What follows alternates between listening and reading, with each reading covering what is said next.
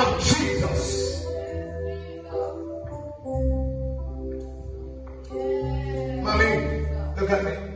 Open your hand. God hands upon you. The hand of God is upon you. And God has cleansed you tonight. And you can't go back where you're coming from. God cleanse you tonight. God wash you tonight. Come out from among them.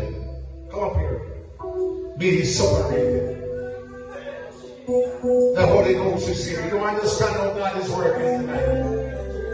You don't understand what God is doing tonight. You don't understand that the hand of God is on your life. And you can't go back where you're coming from. Somebody stretch out towards us and bless her, Lord. Bless her, Lord. Bless her, Lord. The Lord will pull you home tonight. The Lord and touch you in a special way. It is not what we plan, but it's what the Holy Ghost desires. Somebody worship the Lord. Many are the plans of a man's heart, but it is the Lord's purpose that prevails. Is there another? Is there another? Walk up here tonight. Walk up here. Is there another? That's the Lord. I want you tonight. The Lord will touch you tonight, my sister. You have to get that touch.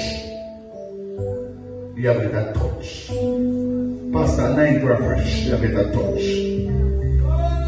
She have to get that touch tonight. Somebody worship God. What about you? Are you a Christian? Come. Come. Come. There's a mark upon you. There's a mark. I don't know what you're waiting on, but there's a mark. Come over here. There's a mark. God is calling you. Goodbye, world. I stay no longer with you. I have made up my mind. There is a sickness in your body. Watch her. There is a sickness in your body. If you don't need salvation, you will die with that sickness.